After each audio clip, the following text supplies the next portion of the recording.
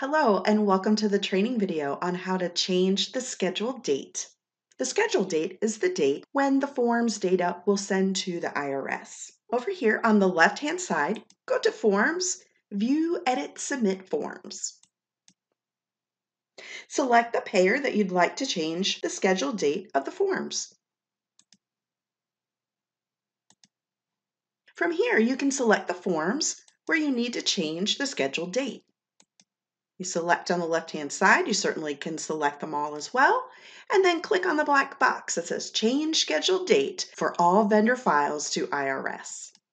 You can change the top scheduled date to go as late as March 31st or April 1st this year because the 31st falls on a Sunday. Miscellaneous forms with box 7, the latest you can set that date is for January 31st, and then select OK.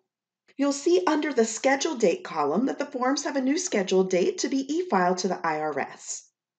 Please note that if you do not continue to submit the forms from here and leave this page, the scheduled date will return to the previous e-file date. So down at the bottom of the screen, we'll click Next. And this is letting us know that the scheduled date is the date when the forms are submitted to the IRS. And at this point, I could submit my forms and save that data here to the system. Thank you so much for watching this training video, and we look forward to working with you.